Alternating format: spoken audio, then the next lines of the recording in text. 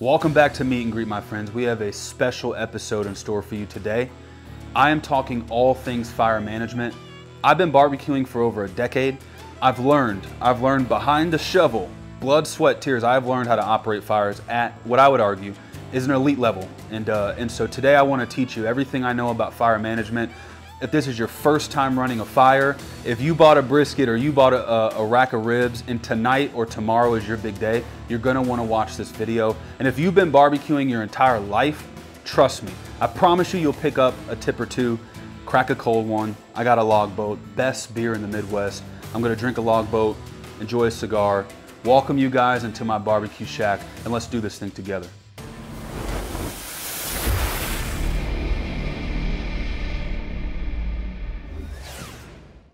First action item, building the fire. There's a lot of different ways to start fires and to build fires, but I promise you guys, how you start anything is how you finish. How you start your fire, in my opinion, in my experience, dictates how you feel. Even if you start the world's worst fire, but you recover and the cook goes perfectly, if you're anything like me, you just feel a little bit off. So you really wanna make sure that as you start this thing, you give yourself ample time. I like to start my fires an hour ahead. That gives me enough time to build a good coal base. Don't worry, I'll talk about a coal base in a little bit, but it gives you time to build enough coal base to build that heat slowly, steadily, and it sets you up for success. No guesswork here. I'm gonna show you a fail-proof way to set up a fire. And wait, very important. For my guys again, for my guys that are saying, Marcus, I do not have a 500-gallon smoker. Don't worry, my friends. I'm gonna show you my backyard smoker. I'll show you how we start fires. Dude, I'm bringing you the best freaking content on YouTube, in my humble opinion. Let's roll. When it comes to starting a fire, my preferred method is to build what's called I've heard it called the log cabin style fire or the Lincoln log style fire. The idea behind this fire is you're gonna build it in a way that creates enough airflow. Let me find the right pieces here, my friends. You're gonna build the fire in a way that creates enough airflow and enough space between each individual log with enough rise off of the floor. So imagine this is the ground or the floor of my firebox. I wanna give enough space vertically and horizontally to allow my smoker to breathe. So my methodology behind building a log cabin style fire is I start with 2 splits on the bottom. 2 splits, I space them anywhere between 3 to 5 inches apart. Anything too wide and you don't have enough friction between the logs to create the heat that you need. Anything too close and you choke the fire off on the front end. So I go about 4-ish inches apart, make sure they're even front to back. And then what you wanna do is select your second layer of logs, and you want these to be really, really light. Look at this log compared to this log. It's really thin, really light, not dense at all. So what I do is I'll do 3 this way, about the same size. 2 base logs. I'll throw my 3 easy light logs across here. And you want those to be about 1.5 inches apart. If you see an aerial shot on top, there's about 1 inch in between each log. And so what we'll do is we're gonna follow up that support level or that support base with some heavier logs. In an hour's time, we're gonna have a big coal bed. That coal bed is gonna sit underneath the second layer of logs. And so the first layer is gonna give us our lift. The second layer on the initial start is gonna give us the BTUs or the heat required to build the friction and build the velocity that is the fire. The spacing is gonna give us our airflow, otherwise known as oxygen, which feeds the fire. The third layer is going to give us our weight. What do I mean by weight? Let me show you. This log here is very, very dense. I have held, I would argue, I don't know, thousands of logs at this point. That sounds weird. I've held thousands of logs at this point, and I can tell you just from feeling this is probably in the low to mid 20s 20% on moisture level. And so when I say dense, what I mean is you can physically feel the moisture content inside of this log. It's heavy. If you knock on it, it sounds really dense. And so this log is ideal for giving us vertical weight. We're going to use gravity to our advantage. So as I place this log on top, the second layer of logs, because they're thin and they're light both in weight and they're light both in moisture content. This is probably 12% moisture content at the max. And so these are going to burn faster. As these burn, they're going to turn into coals. This guy's going to drop down just due to the nature of gravity, force, and these light logs burning at a faster rate than this top log. Once this drops, the way I'm going to build it is I'm going to put this second log here. And I'm going to space these just shy of an inch apart. I'm going to go slightly closer than the secondary layer. And the reason I do that is because I want these two logs to talk to each other. I want there to be friction, and I want there to be a conversation between the two logs. We got them close. They're meeting each other. They might get married. I don't know. They might get married. I mean, they're really going to fall in love. So I want them just a little closer. Again, guys, if you're new to building fires, please keep this in mind. When you're building your fire, it's better to err on the side of wider than it is on the side of closer. For my veteran pit masters out there, you know exactly what I'm talking about. We've all been there where we built a fire and it's just a little too tight, and so it starts to choke itself out, and you walk away thinking, okay, set it, forget it, I'll let it burn for an hour and I'll come back and put my meat on. Well, when you come back, it's just smoldering. The reason it does that is because you've choked out the fire. So my point is, take the two dense logs, put them just shy of an inch. If it's your first time building a fire, I'd advise you to put them 2 inches. Set them 2 inches apart. It's better to go here, so we'll leave it there. Now, that's our third layer. That's the weight. The last layer we're going to do, and in my opinion, this is the most important layer, we're going to take medium-sized logs. Medium-sized logs meaning the second layer is really thin, the third layer is really dense. I'm going to take a log that's right in the middle of those two. You can see. Right in the middle. What I'm going to do here is I'm going to put this log right on top, right in the middle. The reason I do that is because, and you'll see this in a little bit once I light it, the reason I put the medium log on top is once this fire gets going, it needs a beacon point. It needs some BTUs to catch vertically. Something inside of this fire needs to tell it, don't go out the entire time, go out and up. This is going to give us a vertical fire, and the way we achieve a vertical fire, again, not in the cook, on the light, on the start, on the front end. The reason why we want a vertical fire is because vertical fires tell us there's ample oxygen. Ample oxygen means we're burning efficiently. Burning efficiently means we're going to establish a beautiful coal bed. So those are the main points when starting a fire. Again, I hope who I have on this video are guys who need this content. Like, you are literally plugged into the video right now, like, feed me, give me more. I hope you love this. Or I have my veterans who have been barbecuing for 20 years and you're just here alongside a fellow pitmaster cheering me on saying, dude, preach the good word. And I'm preaching the good word. So let me take this fire, let me build it inside of there. Don't worry, I'll bring you along. And then I'll show you my preferred way of physically lighting it. I'll show you my preferred way of adding the fire to the actual fire. Let's do it.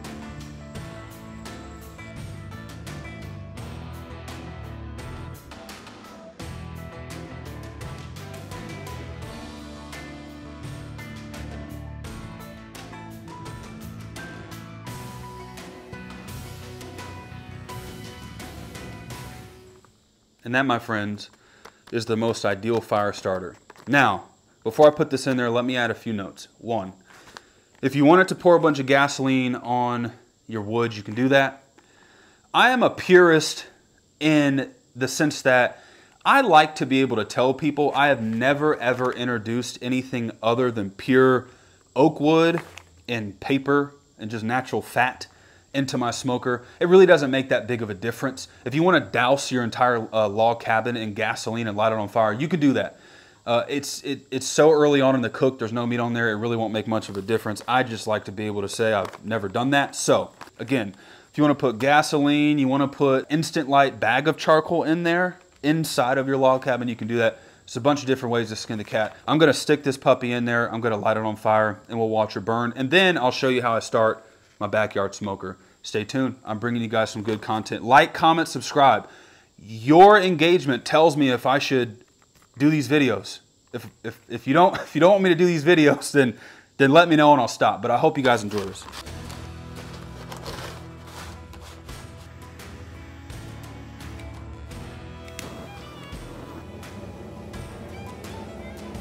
It's a beautiful thing, my friends. Fire's crackling in the background and our log cabin is on fire. So a couple things to note. Remember I was telling you about that northern star, that little tiny piece on top? If you can see, our fire is touching the bottom of that, and it's telling our fire to burn vertically. If we didn't really have it there, it wouldn't be that big of a deal, but we'd have just a little bit wilder of a fire on the onset. Again, my smokestack is open, completely open. We want to draw as much oxygen, as much heat as humanly possible. We're going to let this burn for an hour. We'll check back. I promise I didn't forget about you, my backyard warriors. So what I have here is my Oklahoma Joe. I'm going to take literally 30 seconds to explain to you, in my opinion, the perfect way to start a smoker of this size. You can do it all kinds of ways. However, I think it's best if you take regular charcoal or lump charcoal. Gosh darn, I didn't have lump charcoal for this video, so I'm using regular charcoal. Just envision this was lump charcoal, and it's pretty simple. All you do is take one chimney. I have been cooking on these for years. I can tell you this. One chimney full of lump charcoal in a little tiny log will get you at least 250 degrees, if not over. That fire alone will run you about an hour's worth of a cook. So in theory, all you have to do is fill this guy up with lump charcoal, get it lit, dump it in the firebox. It's very, very, very important. Listen to me, guys. This is not a 500-gallon smoker, obviously. It does not work the same. If you go on YouTube and you see some guy telling you how to run a really big smoker, that's all good and dandy. However, that only works for a 500. This is completely different. You're going to want to leave your firebox door all the way open. You're going to want to leave your smokestack all the way open. I literally took off the plate on top of the smokestack because I don't believe in this. A smoker this size, you want extreme amounts of oxygen. You want to burn an incredibly efficient fire. This type of smoker, especially one of these $200 Oklahoma Joes, one of these big box store smokers, this is not the kind of smoker, I'm sorry, it's just the reality. This is not the kind of smoker to mess around with the dampers and try to run a dirty fire for 2 hours and then a semi-dirty and then a clean. It's not that. Just light the fire, run a clean fire for 12 hours, cook your brisket. I'll show you how I do it, and we'll check back in a little bit once it's burning.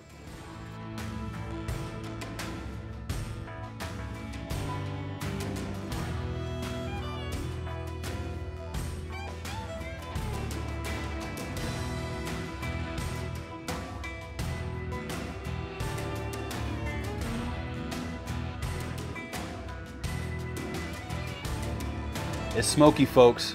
I got my chimney full of charcoal. The play from here is very simple. A couple things to note. What I'm gonna do is dump this charcoal inside of the firebox. I have my firebox door closed. If you leave this open and you dump the charcoal in there, it's gonna fall out. I know that sounds like a no-brainer. However, I've done that probably 100 times. So close that down. And the second thing to note is my smokestack is wide open. Again, these kind of smokers, unless you got a backyard mill scale, a workhorse from Primitive Pits, a Syntex, or a Moberg, some really high functioning backyard smoker, this type of smoker, which most of us have in our backyard, is not the kind of smoker to play around with the dampers. Keep everything open when you're running it. With that said, this is the ideal size log to be using. For reference, this is a log that I would use in my 500. I'd even go bigger than this. This is the size log I would use in my backyard. What I'm gonna do is dump this chimney inside of the firebox. It's gonna give us instant heat. This gauge is gonna jump. It's gonna jump instantly.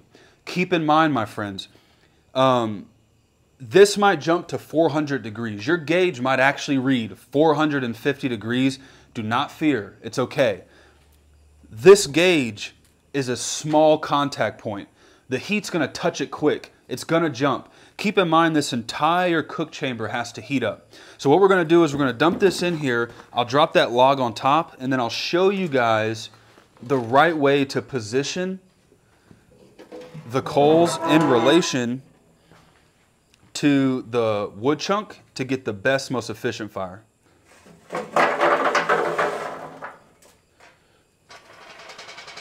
That is a screaming hot fire. Again, if you didn't catch this in the beginning, ideally these would be lump charcoal, but it's okay. We got briquette, we'll roll with it, but these are screaming hot. Because this unit is so small, that one chimney will at least give us 220 degrees worth of heat. That's enough heat to cook most barbecue. I don't like to cook on a backyard smoker like this unless I'm at least 250. I like to roll 275 the whole way through. I don't like to do anything fancy on this one. On the 500, I'll teach you guys in subsequent videos exactly how to manage fires for a cook. However, this application, just know my goal is to get this smoker up to 275, maybe 300. I'll put my meat on and I'll let it come down and it'll settle right at 250, 275.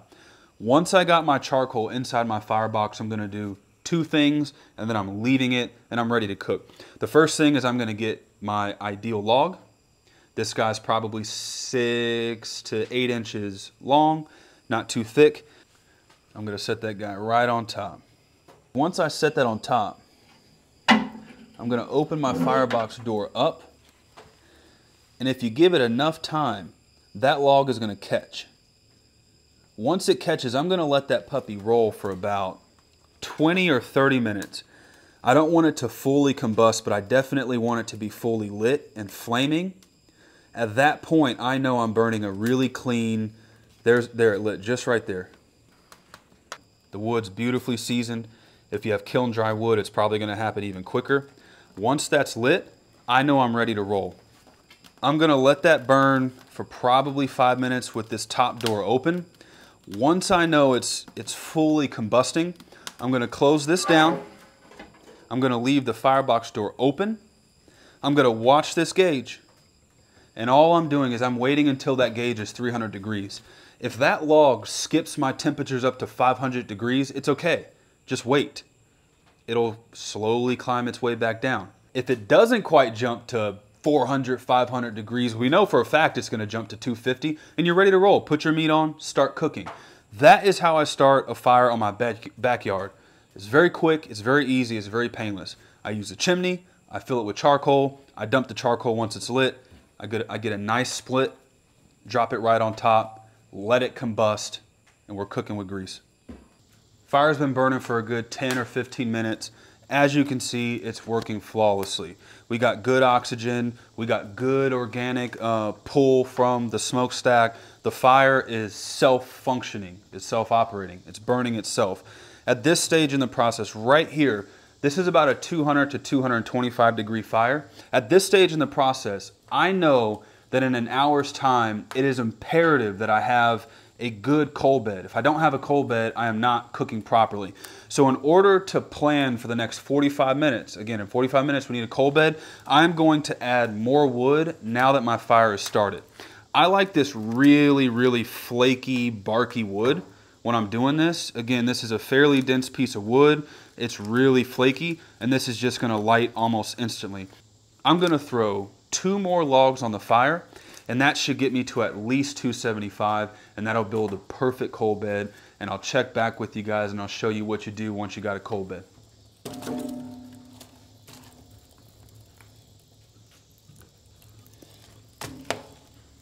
All I'm doing here is taking my shovel and I'm giving it some air. You definitely don't want the logs too close. And you can see once I open that up, it's just rip-roaring. That's a fire, folks. We'll let that burn just like that for another 45 minutes, and I'll show you what a proper coal bed looks like. Also, before we exit, if you look, come in real tight down there, you can see that that second layer is starting to give way. You see how these 2 logs are starting to touch each other. Remember when I started that fire, these were literally 2 inches apart, but because that second layer is starting to give way on itself vertically, these logs are touching, and what's going to happen is that fire is going to fall right down on top of itself. It's going to make for a perfect coal bed. As the fires are going, let's take a moment and just talk about wood. It's important to me that I don't become an echo chamber of other barbecue enthusiasts on YouTube making videos teaching you how to build and operate fires. In an effort to not sound like an echo chamber, I'm going to talk about wood, but I'm going to just briefly talk about wood. We all understand that there's different species of woods. Okay, first, we all understand that the best wood for barbecue are hardwoods. Hardwoods are predominantly woods that produce fruits or nuts, acorns, pecans, peaches, apples, etc. And so we can just take that, knock it out of the way. What I really want to talk about, and something that I wish someone talked more about when I was coming up in barbecue, was the wood's relationship with the food. We all understand that we're doing offset barbecue, which means the flavor is going to come from the wood. We get that. But what does that really mean, and how do we actually use that data point while we're cooking? Without getting scientific, when wood breaks down, it produces heat. That's BTU. There's potential energy inside of wood. And so the way that we ignite, no pun intended, the potential energy is with adding heat. Once the heat gets going, the wood starts to burn, and there is a peak and there's a valley when it comes to wood. And so what I wish I knew when I started barbecuing is the following, and you can use this literally for the duration of your barbecue career, and that is the lighter the wood feels, the faster the peak, and the hotter it is on its way to the peak. Once it hits the peak, it's going down. On the descend, the log turns into coals. And so when you're working fires, the game that you're playing is how heavy or how light does this piece of wood feel, and how hot and how fast will I reach my peak. The reason that's important, because especially on the bigger smokers, but it's relevant to the backyards as well, we want to be able to guess when that log is going to hit its peak. And ideally what we're going to do is we're going to slide another log in front of this log as it's on the decline. Again, it might not make sense now. I'll show you exactly what I'm talking about here in a second. But the whole idea behind using wood for fuel is that wood produces smoke, smoke is flavor. And I love oak. I love all woods, but I love oak because there is a certain sweet note to oak. When the sugars break down and they hit the meat, something special happens where it just produces a bite of barbecue that's just unparalleled. And again, it doesn't just have to be oak. So that's the first thing with wood, is you want to know, you want to learn at an expert level, when is this piece of wood going to peak and when is it going to descend, and then that's going to dictate how you're running your fire. As you're out shopping for wood, you got to be able to delineate between a couple things. Naturally dried, naturally seasoned wood, which is what I have here, and then kiln dried wood. I won't talk a lot about this. Just know that when you're going to the store, if you're going to an Academy or you're going to Ace Hardware, they're not going to have naturally hard dried seasoned wood. They're going to have kiln dried wood. It's okay to use kiln dried wood. Just know that that peak and that descend is going to happen a lot faster than a naturally seasoned piece of wood. So again, it's okay to use that wood if that's all you have. You're not going to ruin your barbecue. Just know you're going to be feeding your fire almost constantly in an effort to keep temps consistent. The alternative to that would be using a seasoned piece of wood coming from just nature, naturally seasoned. Just know the following. You're most likely going to have to cut this down. You cannot, and I repeat, you cannot use a piece of wood this big in a backyard smoker. So if you can get a hold of some naturally seasoned wood, just make preparations to cut the wood down. Now, you don't need some fancy saw equipment. Something I've done for years is I have used, and I prefer, longer, thinner pieces of wood, meaning I will get a hold of some naturally seasoned wood. It'll come to me like this if I'm cooking on my backyard smoker. But what I'll do is I'll take my axe, nothing fancy. I'll take my axe and I'll just cut off a little sliver, and I'll probably turn this one piece of wood into 5 or 6 different splits. They're longer, of course, and you can cut those in half. But ideally what you want to do is you want to get a thinner piece of wood in your backyard smoker. That way you're able to control your temperatures better. If you dump this puppy on there, you're going to have a massive, massive spike in temperatures, and it's just going to be brutal. So keep that in mind. You got to use the proper wood to scale to your smoker to keep temperatures consistent and to manage your fire accordingly. Now it's time to jump into what makes a pitmaster, and that's operating a fire. As you know, we built a fire log cabin style. We let this burn down for about 30 minutes. Right now on the gauge, I have 1, 2, 3, 4, 5, 6, 7-ish, 7 or 8 logs on there in total. That gauge, I just checked it, it's 265 degrees. That is cooking temperature. So ideally, I could put meat on there right now, or I could have put meat on there before I started the fire and then let the smoker come to temps with the meat on there. Either way you skin the cat, it's time right now to start to slowly establish our coal bed, and I want to show you exactly how I do that. So there's a few things happening here.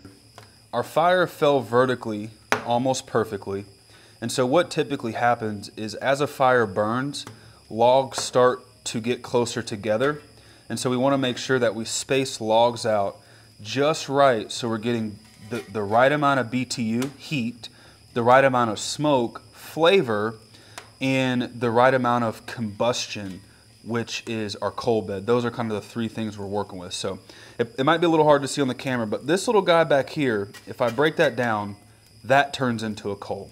So what I'm gonna do, and it's gonna get a little smoky, folks, and that's okay. What I'm gonna do is start to identify logs that I've gotten enough combustion and smoke out of, and I can turn into coals. So I'm just going to start poking my fire. And what's happening is I'm finding coals, and if you could feel this, it's actively getting hotter, and that's good. So I'm just in here breaking down. There's a little guy right here I could catch. See that guy there? Right here. I'm going to break him down. I'm going to shove him down in the fire. That's the name of the game when you're establishing your coal bed. You're constantly playing a game of identifying logs that you can break down and then repositioning the fire bed. I'll show you in a little bit what it looks like to reposition once you've broken down all your coals, but I just wanted you guys to get an idea of that first initial coal bed, which is what we just built. That's the most important coal bed of it all, and then we'll reposition our logs on top. And then what I'm going to talk about from there is how are we repositioning our logs to get maximum flavor while also controlling our heat. There's a science to it. You can build fires too big and it'll get away from you in your cook chamber. And so I'm going to teach you the art that is positioning logs in a way where we can control our fires from the firebox. Now let's talk repositioning. I still got some whole splits that have not run their full life cycle. So what I'm doing, and you don't do this every time, you don't move all the logs out of the way every time. I'm moving all the whole splits out of the way. I have 4 in total. So these are all up and out of the way. I'm going to use those in a second. What I'm going to do is I'm going to find remaining chunks of split that have not broken down yet, like this guy. And I'm going to break it down and drive it into the fire.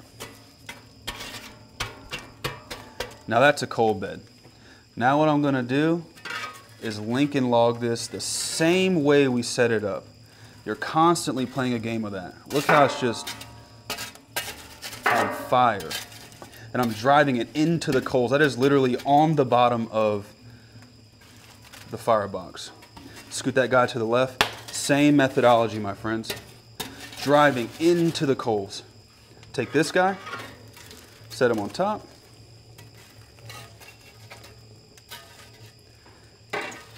Take this guy, set him on top. He's almost dead. He's almost done. He's almost ready to go into coals, but we won't use it yet. We won't do it yet.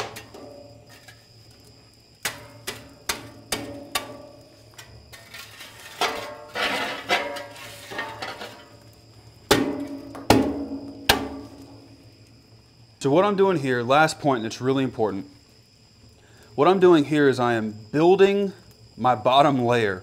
It looks really, not even complex isn't the right word. It looks like there's a lot happening, but I'm gonna show you how to put this fire under control. You do not want to cook with the fire like this.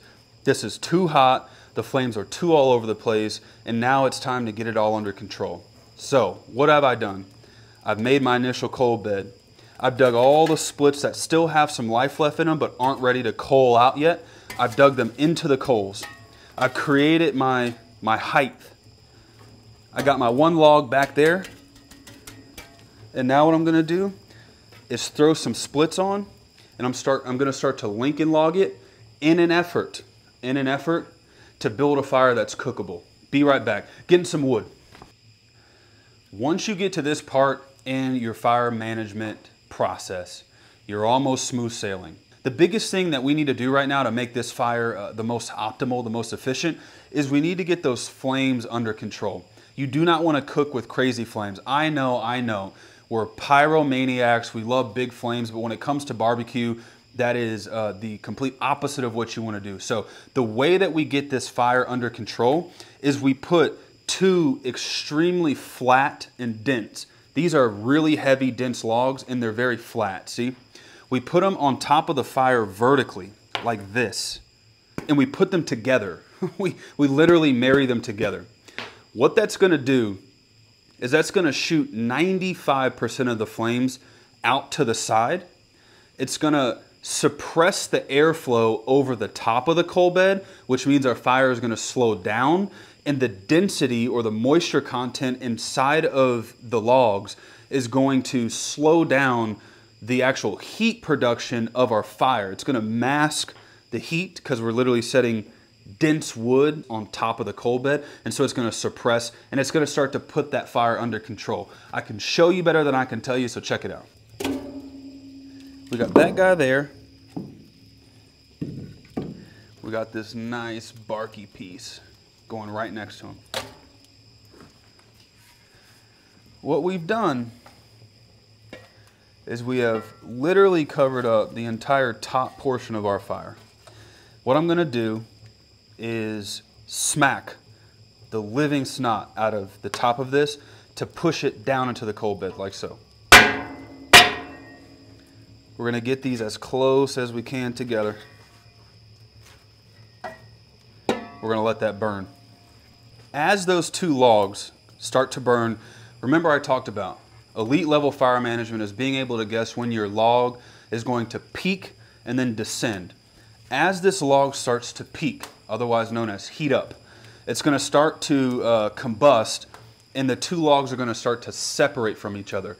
As they separate, that gap in the middle is going to cause more oxygen, more flow, and as more oxygen starts to get between the two logs, they're going to continue to heat up and continue to cook. And so that's how we build that organic fire. We push our logs together, we build good coal beds, we push down logs on top of the coal beds to control the flames, and then we let the fire tell us how it wants to run, and then we just kind of keep it in control. So I'm gonna let this fire burn. If I had 12 briskets on the pit, they would be smoking beautifully right now. The coals are giving us enough heat. The logs are giving us enough smoke. If you were in the shack right now, in our smoke shack, it smells like barbecue heaven in here. It's nostalgic, it's beautiful. Guys, we do the purest form of cooking, which is live fire cooking, and you can't beat it. So let's close this down, let's let this burn, and I'll show you what the temps are doing here in a little bit. And my backyard guys, if you're like, hey, what about us? We'll go check out the backyard pit. We'll talk about that. There's a million videos on YouTube telling you how to run a backyard pit. Again, in an effort not to be an echo chamber, I want to talk about or fill the void with the information that I don't really see on YouTube. And so, so far, I've shown you how I start a fire in a backyard smoker. What I really don't see on YouTube is, well, what the heck do I do, or how do I troubleshoot my fire if it's not working? If it gets overly smoky, if my temps are going too high or too low, how do I troubleshoot my backyard smoker? I can tell you, these are far harder to run and operate than the 500 gallons, but let me promise you this. I'll make this promise to you. If you can learn how to operate a backyard smoker. I'm telling you, you will be an amazing pit master when you jump to a 250 and up. So right now I have a dirty fire. Temperature's 200, the thing's smoky, it's not operating right. What do? First thing you do, pop the top door if you have a top door. If you don't have a top door but you got a big firebox door, open the firebox door, open everything up. What you might even do is open the actual door. The reason why you do this is you want to start to give the fire oxygen. What could have happened is you put a log on that was too big, it was too heavy, it was too moist. Maybe your coal bed wasn't established right. I mean, a million things could go wrong. It doesn't matter what caused the problem. What matters is the problem exists and we need to fix it. So let's talk about what it is we want to do. In most cases, the only thing you need to do is get enough oxygen underneath the log. The first thing you can do is potentially introduce a really small, really thin piece of wood. Most times by introducing a really small, really thin piece of wood, it's going to allow the fire to catch and combust the bigger logs properly. So that's an option. A second option is you can move the logs around and open up your coal bed to create more heat and then stack more logs on top, like this. See, I just put them parallel to each other, and you can do one of two things. You can put one bigger log on top. That's going to give you a ton of heat, a ton of BTUs, a ton of combustion, assuming you have the proper oxygen. Or you can throw a smaller log on top. That's going to give you, again, remember, peaks and valleys. That's going to give you an incredibly quick peak, but you got to be prepared to follow a log behind it because it's going to descend really quickly. In this case, I'm just going to throw this big log right on top, like so.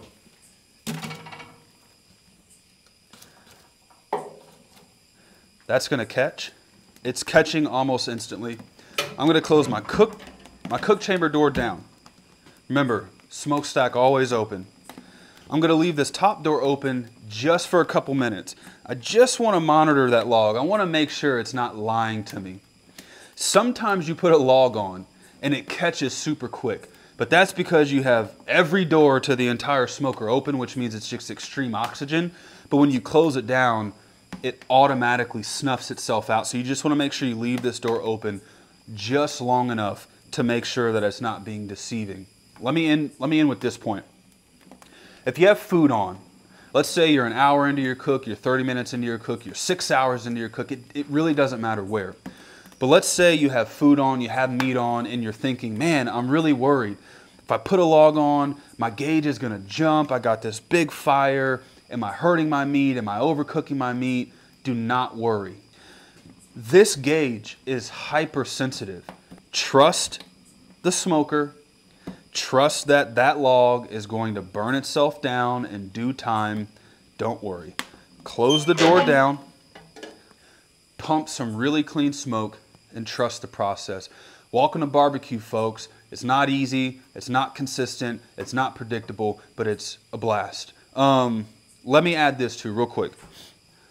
This is why on these backyard big box store smokers, you cannot play a bunch of games with the dampers and the firebox door and all this stuff. You can't do it. You got enough to worry about. This smokestack, this is the reality, and it's not wrong, guys. I've cooked on this smoker, this type of backyard smoker, for over a decade, and I've turned out some damn good barbecue.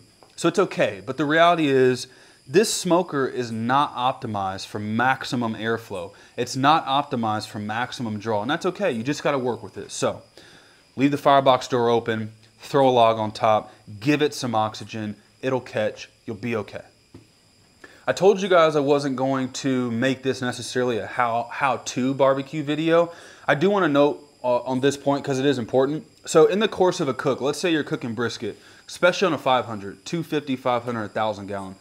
If you want to turn out an elite level brisket, then you're going to want to slowly climb temperatures, and you're going to finish a brisket, as a general rule of thumb, you're going to finish a batch of briskets at a higher temperature than you started them. So I want to take some time to explain how exactly do you climb the temperatures in a 500 gallon smoker. It is not as simple as open up the firebox door, throw a couple logs in and walk away. There's some best practices, so let me talk on that real quick. Right here, our fire's burned down. We have the 2 top logs. They're burning decently okay. This fire is a 250-degree fire. We have 2 big dense logs on top, and we have a massive coal bed underneath. It's pumping out about 250 degrees worth of heat. I want to, let's say in theory I had some briskets on. Let's say it's been an hour and a half. My briskets have been in there. I've been setting my bark, letting them slowly acclimate, and now I'm gonna start to really bump some temps and start to cook them. I'd wanna bump the temp up to about 275. So here's the approach that I follow in doing so. The first thing, airflow. The first rule you wanna follow in raising temperatures is creating airflow. The easiest way to do that is just to create some separation in the logs that are in there. It looks like this. I have my 2 top logs, coal bed. I'm simply just going to scoot this log over. I'll put that on the far right. I'll open this log up, far left, and it is raging hot. I'm gonna spread my coal bed out like so. And I'm gonna put these back on top. I'm gonna drive them into the coals just a little bit. I want those flat. I want them even across so that they can receive the next logs. I've created some separation. There's a couple inches worth of space in the middle. I'm gonna put anywhere from 2 to 3 logs on top of that base layer. And it's really important that you get your logs right. This is what I call a flat to triangle. It's flat on the bottom and it comes to a point. I love this log when climbing temperatures. I really love this log all the time, but I love this log in climbing temperatures. Let me explain what this log is gonna do. I really hope you guys are enjoying this content. If you're enjoying the content, please like, comment, subscribe, show some support.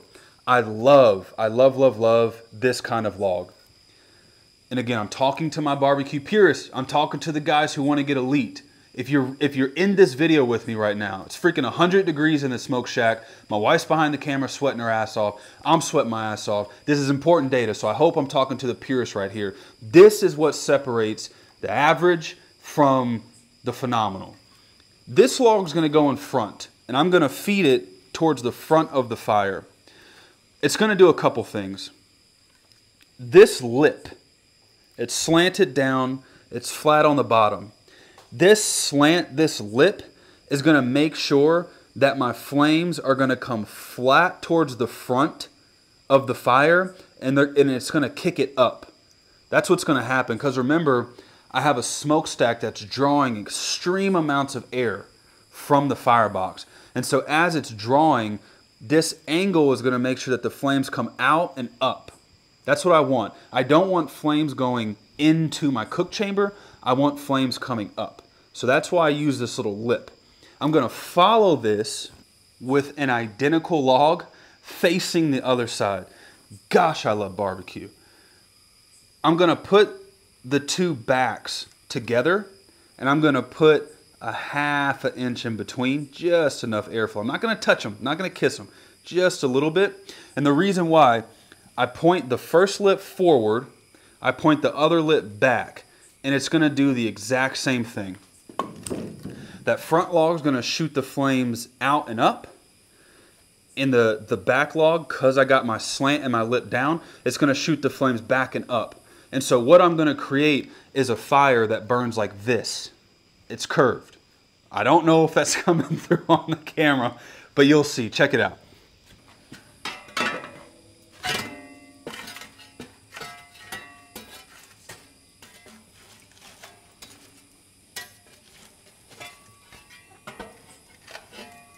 Got my first one in there. Remember, flat to triangle, and I'm gonna send that puppy longest side pointing to the back, like so. Once it gets just a little oxygen, it's gonna start to do its thing, and it's magnificent. Just wait, guys. Here it comes. It's starting to catch. You notice guys, how the flame is literally coming out and it's bending over the top of the slant. That's because our smokestack is drawing the heat. And so that flame has to fight its way back uphill. So it's coming directly out and it's curling right up. The front log's doing the same thing. If you can see that front flame, all the flames are shooting vertically up rather than into the cook chamber. And that's because we picked the right splits at the right time. You go flat bottom to triangle, and you let it burn nice, low, slow, vertical fire. You do not want a high fire. You do not want a crazy flame fire. You want them to be tamed and soft. We got those 2 logs on. I just explained the methodology behind those 2 logs. We have to put 2 more. A coal bed plus 4 whole logs gives me about 275 degrees. And so it's important that I walk you guys through the 4 logs that I'm using. So the first 2 logs were really wide, really sharp ends. Remember, flat bottom up to a triangle. We're gonna get 2 more logs that are kind of like that, but here's where they are a little bit different. The back edge of the next 2 logs are gonna be shorter and thicker in nature. The bottom's gonna be flat and the top's gonna be flat. Ideally, I like the top to have bark. The bark gives, I think, just a little bit more smokiness while we're building our bark. And so the bottom's flat, the top's flat, and then we have the one raised edge. And I'm gonna try to find a log that's similar in nature. Top's flat, bottom's flat, and then we have our square back. And we're gonna put them together like this on the top. And they're gonna go right over the top like this.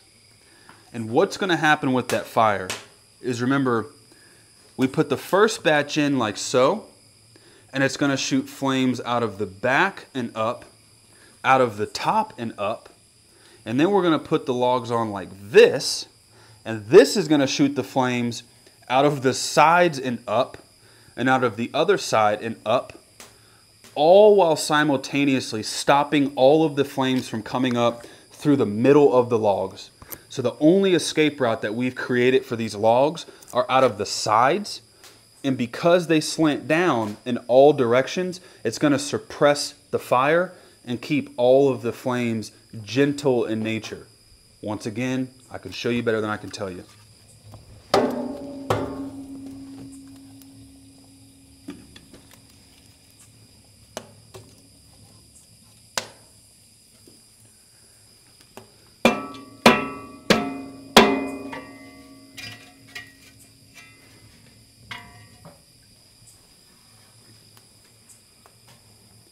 That, my friends, is how I build my fires.